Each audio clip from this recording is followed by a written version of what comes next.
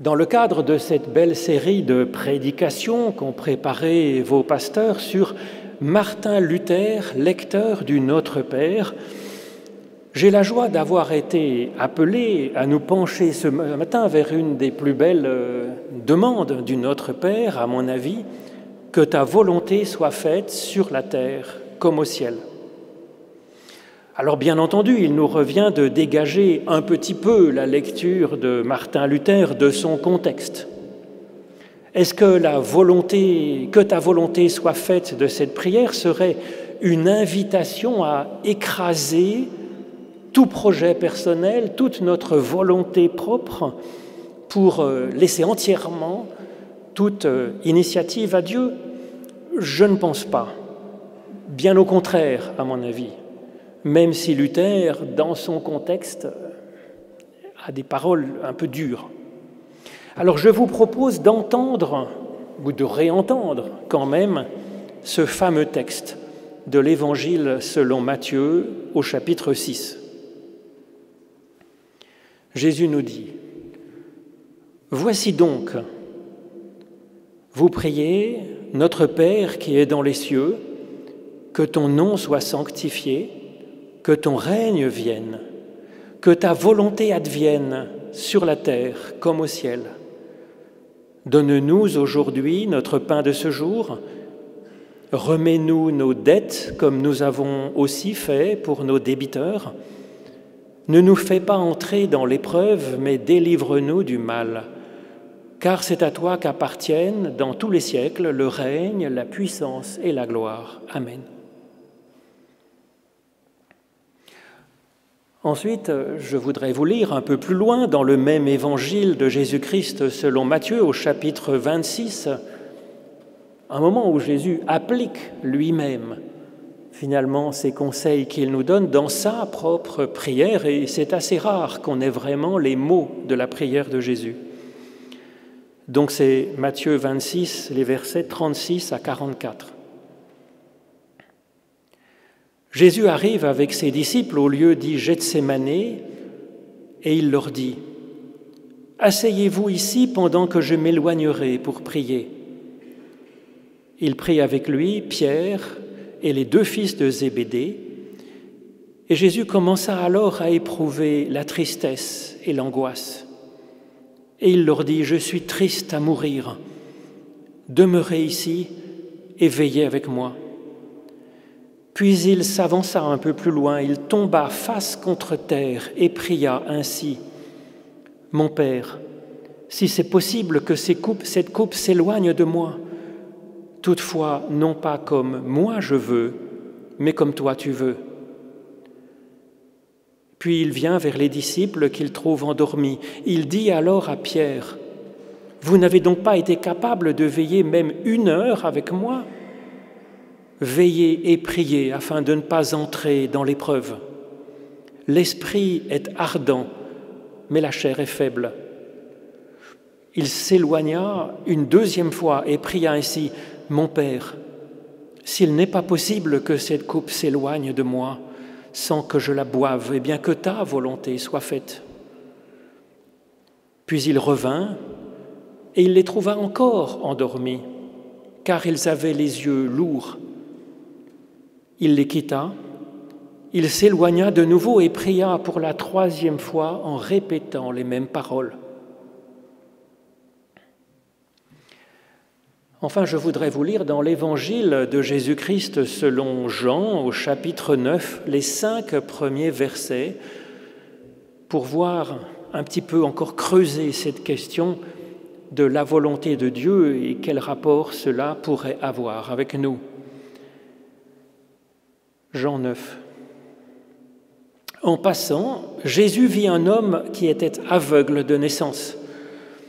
Ses disciples lui demandèrent : « Rabbi, qui a péché, lui ou ses parents, pour qu'il soit né aveugle ?»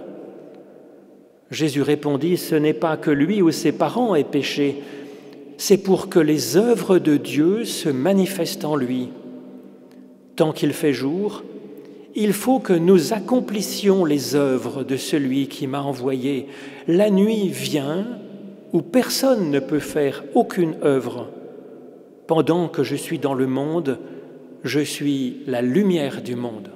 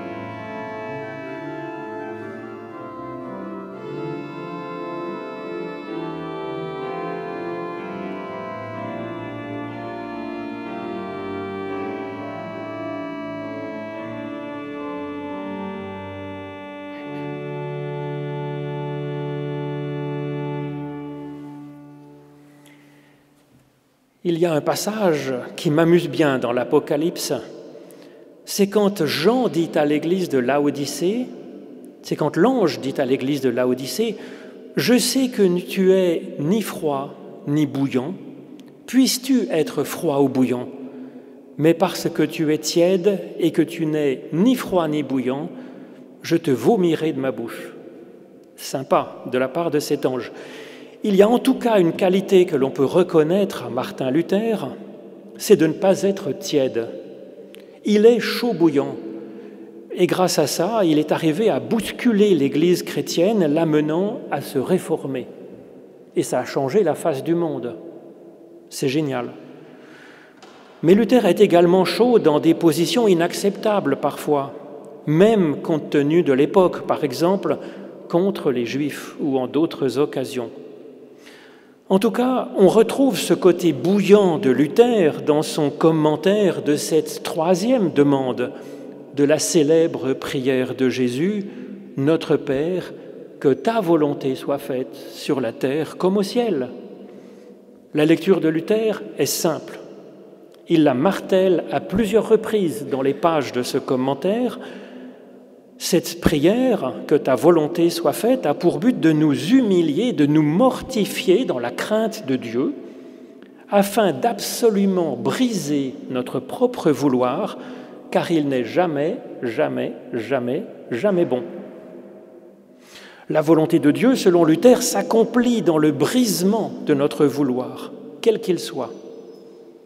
Il nous dit, avant toute chose, un bon vouloir existe pour nous là où il n'y a pas de vouloir. Car là où il n'y a pas de vouloir, le règne seul la volonté de Dieu qui est la meilleure de toutes. Certes, ajoute-t-il, Dieu nous a donné un libre vouloir, mais le propre vouloir vient du diable. Le libre vouloir n'est bon que, dit-il, quand il ne veut rien en propre et regarde uniquement à la volonté de Dieu. Dans cette demande du Notre Père, nous dit Luther, Dieu nous ordonne donc d'implorer contre nous-mêmes en disant « Ô Père, brise mon vouloir, mets obstacle à mon vouloir, car le propre vouloir est en nous le mal le plus profond et le plus grand.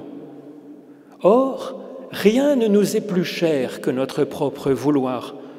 C'est pourquoi, continue Luther, dans cette prière du Notre Père, que ta volonté soit faite, rien d'autre en fait n'est recherché si ce n'est la croix, le martyre, l'adversité, les souffrances de toutes sortes qui seront propres à détruire notre vouloir.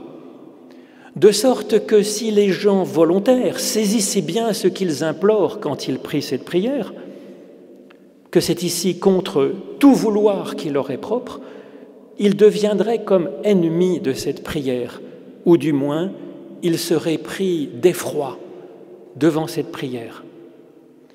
Oui, notre Luther est chaud bouillant. Personnellement, c'est plutôt devant son interprétation radicale de la prière de Jésus que je suis pris d'effroi, en réalité. Avant de me rappeler que c'est l'écrit d'un homme à qui il a fallu une colossale énergie spirituelle et morale, un courage physique aussi, pour se lever seul et libérer le peuple chrétien et lui permettre enfin de vivre sa foi en ligne directe avec Dieu. Luther écrit ce commentaire en 1518, juste après donc sa publication de ses 95 thèses contre les indulgences. C'est le tout début de son combat. Il ne sera jeté hors de l'Église par le pape que 3 ans plus tard. Pour l'instant, il cherche encore à discuter. Son combat contre ce qu'il appelle le propre vouloir, afin de s'en remettre entièrement à la volonté de Dieu. Ce combat est à replacer finalement dans ce contexte où Luther veut mettre en valeur la seule grâce, la pure grâce de Dieu dans le salut de l'humain. En opposition à l'idée courante à cette époque qu'en payant pour faire dire une messe, on pouvait arranger son salut ou celui de quelqu'un qu'on aime, comme si 3 pièces d'argent versées à l'Église pouvaient changer la volonté de Dieu et le rendre plus bienfaisant à l'égard de celui qui a la chance d'avoir les moyens de verser l'obole. Le combat de Luther était donc utile et juste. Cela dit, je ne suis pas convaincu que cette question soit la priorité aujourd'hui pour libérer, dans notre contexte, la personne de ce qui la préoccupe, de ce qui la trouble, de ce qui l'aliène, de ce qui l'oppresse, de ce qui la coupe de Dieu, en fait. Or, c'est cela qu'il est bon de chercher pour aujourd'hui. De Luther, c'est donc plus le geste réformateur qui nous intéresse finalement, afin de pouvoir, nous, le transposer dans notre contexte pour nous réformer. En ce qui concerne la volonté, ce que j'entends souvent de nos contemporains, c'est la difficulté de choisir finalement. Particulièrement dans cette vie actuelle qui est si fluide, si rapide, si complexe. Donc il y a la peur de mal décider, la peur de décider en fait, la peur d'être déçu, un petit tiraillement de conscience ou une situation tragique, et puis cette idée lancinante que rien ne devrait faire obstacle à ma volonté, puisque c'est mon droit. Pour reprendre ce que dit Luther, comment vivre le fait d'avoir reçu un libre vouloir? Comment faire pour élaborer ensuite un propre vouloir qui ne devienne pas diabolique, mais source de bien? Je pense que cette 3e demande du Notre Père, elle est essentielle dans ce domaine, car elle fait charnière entre les premières demandes qui concernent Dieu, qui sont donc de la théologie, une belle théologie, et les demandes suivantes du Notre Père qui concernent notre vie sur cette terre et les difficultés que nous avons aujourd'hui à vivre et à vivre bien. Cette prière, que ta volonté soit faite sur la terre comme au ciel, articule les deux. Elle espère une projection de cette merveille qu'est Dieu, projection dans notre sphère, et que cette bonté et cette grandeur de Dieu, ce jaillissement de joie et de vie qu'est Dieu, infuse dans notre existence, ressuscite notre vie, réjouisse notre monde, et que ça passe à travers une façon de vivre notre volonté. L'affirmation théologique que pose ici Luther est essentielle. La volonté de Dieu, elle est à 1000% bonne, radicalement bonne, transcendante, supérieure à tout ce que l'on peut imaginer. Nous pouvons être donc dans la confiance dans cette bonté totale. Nous pouvons facilement tomber d'accord avec Luther sur ce point, sans avoir peur d'exagérer. C'est ce que dit également Jean dans l'introduction à sa première lettre que je vous ai dit au début de ce culte. Ce qui était dès le commencement, ce que nous avons entendu, ce que nous avons vu de nos yeux, dit Jean en témoignant de Jésus, ce que nous avons contemplé et que nos mains ont touché concernant la parole de vie, c'est ce que nous vous annonçons, c'est que Dieu est lumière et qu'il n'y a pas en lui de ténèbres. Donc, rien à craindre de la volonté de Dieu. Ensuite, notre chaud bouillant Luther fonce, il vitupère. La volonté de Dieu est la meilleure, d'accord ?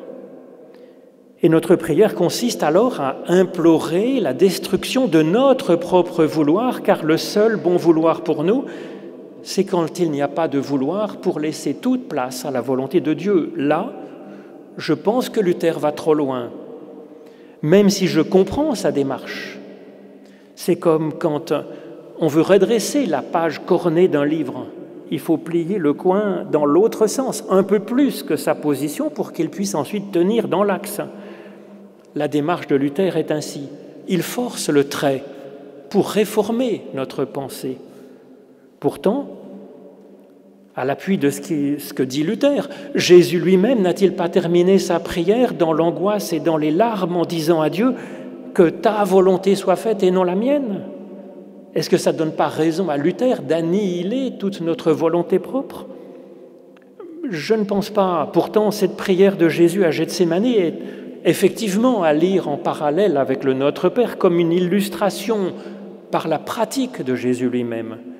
Mais la prière de Jésus ici est plus complexe qu'un appel à s'aborder notre volonté propre dans la soumission à Dieu. En effet, Jésus commence en disant « Mon Père, si c'est possible que cette coupe s'éloigne de moi ». Il a donc une vision personnelle, il a un projet, il a une volonté propre. Et c'est ici comme un modèle pour nous, ce n'est pas réservé à Jésus-Christ. Cela nous invite à avoir notre propre vision, établir des projets et avoir, oui, notre propre volonté. Jésus a une façon bien réelle ensuite d'avoir cette volonté propre, sans l'idolâtrer pour autant, l'assortissant d'un « si c'est possible » qui est comme une suspension un peu, et puis la plaçant devant Dieu afin qu'il l'éclaire, qu'il propose peut-être des évolutions à ce projet. Et puis enfin, en troisième partie, oui, il ajoute ce fameux « toutefois non pas comme moi je veux, mais comme toi tu veux », que souligne également le Notre Père. Alors c'est normal, selon la Bible, que l'humain, bien sûr, comme le Christ, puisse avoir sa propre volonté, qu'il ait même pour vocation d'avoir sa propre volonté, puisque l'humain est créé à l'image de Dieu. Alors Luther sait cela, bien sûr.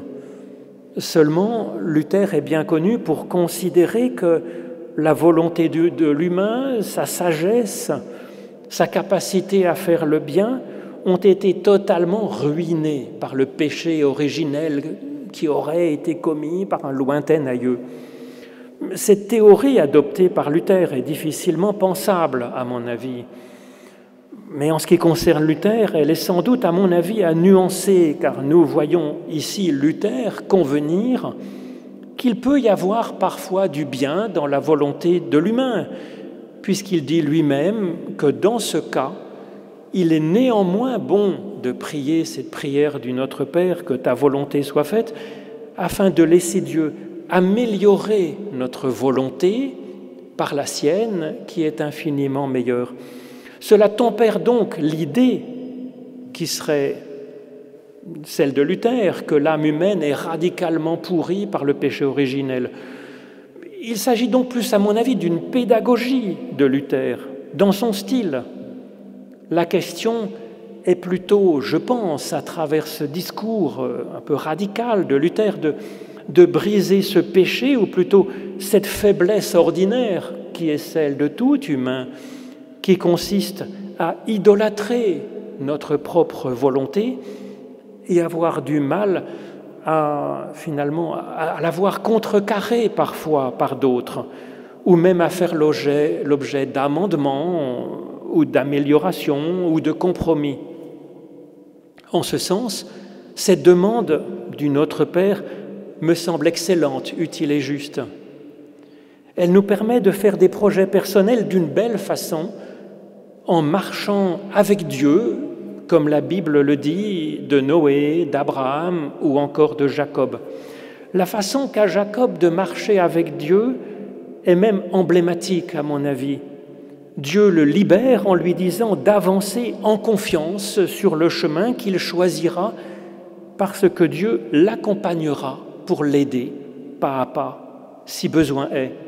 C'est ainsi que le Notre Père nous aide, je pense, dans une confiance profonde en Dieu, une confiance qui rend à la fois hardi, inventif, mais aussi humble.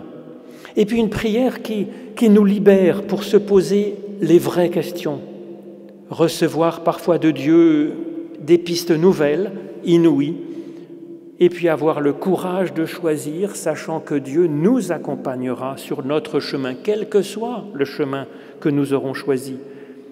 Et puis que Dieu est là pour nous aider à nous améliorer, à nous réformer. Forger ainsi avec Dieu notre volonté propre et qu'elle soit dans sa volonté, et voir comment l'articuler avec la volonté des autres qui sont nommés dans le Notre Père, à travers le nôtre du Notre Père. Il y a autre chose, à mon avis, de déterminant dans la prière de Jésus à Gethsémanée pour éclairer le « que ta volonté soit faite » du Notre Père. C'est le « Mon Père, si c'est possible »,« Mon Père, si ce n'est pas possible », dans cette prière tragique de Jésus. Il sait, bien sûr, que sa propre volonté, à lui, de Jésus, est de vivre et que cette volonté est bonne. Jésus pense aussi que Dieu a également la volonté que ceux vers qui il est envoyé le respectent et qu'il puisse ainsi vivre avec eux. Et pourtant, cela ne sera pas possible. Il arrive que la volonté de Dieu ne soit pas faite, qu'elle ne soit pas possible dans l'instant. Alors ici, c'est la volonté mauvaise de l'humanité qui la met en échec, la volonté de Dieu, pour un temps, avant que Dieu ne rebondisse, si je puis dire. Mais parfois, la volonté de Dieu est en train de se faire et elle est simplement pas encore aboutie, pas encore achevée. C'est ce que dit cet autre récit où Jésus rencontre un homme aveugle de naissance que je vous ai lu. Jésus, il nie que ce handicap soit dû au péché humain. Il y voit, par contre, un lieu où la volonté de Dieu doit encore être manifestée. C'est bien que la volonté de Dieu n'est pas encore faite, de sorte que, enfin, cet homme puisse un jour voir clair. Jésus pose donc le fait que la création est inachevée et il ajoute ensuite « Tant qu'il fait jour, il faut que nous accomplissions la volonté de celui qui m'a envoyé. » Qui est ce « nous » dont parle Jésus dans « il faut que nous accomplissions les œuvres de celui qui m'a envoyé ». Ce « nous », c'est toute personne mobilisée par l'appel lumineux du Christ. Ce « nous », c'est l'humanité travaillant en équipe et avec Dieu dans la poursuite de la création du monde. Ce n'est pas une réparation du monde, c'est une poursuite de la genèse du monde tournée vers l'avenir, particulièrement dans le Messie. Cette idée de création continuée, elle est présente dans de multiples passages de la Bible, dans des psaumes comme le 121, disant que l'Éternel est créant le ciel et la terre au présent. Dans des paroles de Jésus comme ici, où quand il affirme que « Mon Père n'a pas cessé d'agir jusqu'à maintenant », donc dans Jean 5. Cette conception, elle est également exprimée par des penseurs juifs comme Philon d'Alexandrie. Elle est celle de chrétiens des premiers siècles, comme Clément d'Alexandrie, disant que si Dieu venait à cesser une seconde de créer le bien, il cesserait au même instant d'être Dieu, car Dieu est créateur dans le présent. Pour Augustin, bien sûr, on le voit dans son commentaire de la Genèse, où il parle de création continue par Dieu. Jusqu'aux théologiens comme Bergson, Teilhard de Chardin, et puis Moltmann, par exemple, dans son livre « Dieu dans la création ». Il y a donc là un point essentiel, à mon avis, de compréhension de l'existence du mal et de la souffrance dans le monde. Nous ne prions alors pas Dieu malgré le mal qui existe dans le monde, mais au contraire, nous prions Dieu parce que le mal est un scandale et que Dieu est la solution à ce scandale. Il est la volonté puissante qui s'oppose au mal et à la souffrance partout dans l'univers, transformant patiemment et en profondeur toute chose. La prière que ta volonté soit faite est donc, à mon avis, triple. Premièrement, elle permet d'y puiser une confiance dans le fait que Dieu poursuit son œuvre de création, que le meilleur est à venir. Deuxièmement, elle nourrit une confiance pour que Dieu nous aide afin que par notre folie, nous ne gâchions pas tout dans ce projet, que nous ne le rendions pas impossible. Mais il y a encore plus. Dieu, poursuivant son œuvre de création, il ne nous a pas attendus pour le faire. Dieu a choisi à un certain moment, assez récent, de considérablement complexifier et embellir ce processus de création qui se développe avec des partenaires créateurs, l'humain à son image. Comme le dit Jésus dans son « Il faut que nous accomplissions les œuvres de celui qui m'a envoyé », ou comme le dit l'apôtre Paul dans la lettre aux Corinthiens, « Par Dieu, nous sommes ouvriers ensemble avec Dieu ». Être créateur, c'est donc plus qu'une permission, c'est une mission à l'image de Dieu comme fils et filles de notre Père qui est dans les cieux, mais nous sur terre. Et donc, troisièmement, prier que ta volonté soit faite, c'est prendre personnellement il faut que nous accomplissions les œuvres de celui qui m'a envoyé et qu'on se sente envoyé, nous aussi. Ce « nous » est alors moi aussi, mais en équipe avec un « nous ». Il est un appel à projet, un appel à se coordonner. Car c'est cela qu'apporte à la création le fait que la volonté de Dieu ait été de se donner des partenaires créateurs. Même Dieu ne pourrait pas écrire une cantate de Bach. Même Google, d'ailleurs, qui s'est penché là-dessus la semaine dernière, paraît-il, avec des trésors d'intelligence artificielle, ne sait que produire une pâle copie dans le style de Bach. Non, pour avoir du Bach, il a fallu attendre Jean-Sébastien Bach. Et c'est comme ça que nous, finalement, notre volonté et nos projets sont indispensables pour que la volonté de Dieu soit faite en foisonnant, finalement, sur notre petit bout de terre. Cela dit, notre infinie valeur, et cela dit aussi notre place dans un projet plus vaste, finalement, dont nous ne sommes que des équipiers, avec une chance supplémentaire d'être plutôt bons dans ce que nous ferons quand nous prions en vérité « Notre Père qui es aux cieux, que ta volonté soit faite sur la terre comme au ciel. » Amen.